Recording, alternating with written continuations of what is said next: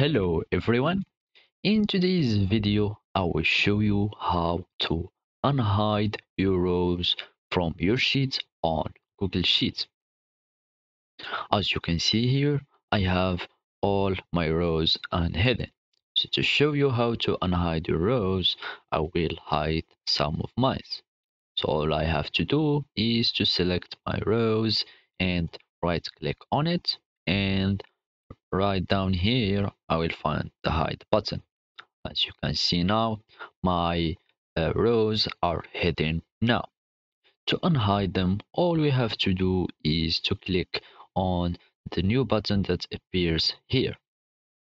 It is shown like black double arrow here button.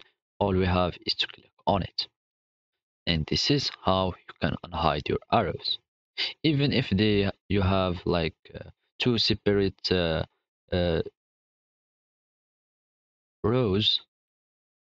For example, let's hide from this group here in this group here of rows.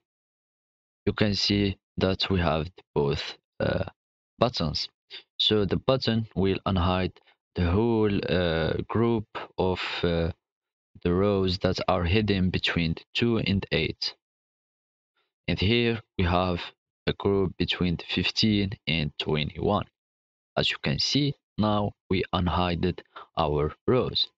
This goes same for the columns. If I hide some columns here, all I have to do is to click on the button between the B and the F.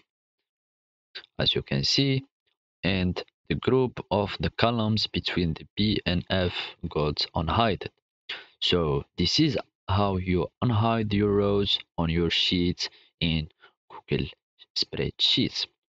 Thank you for watching and goodbye.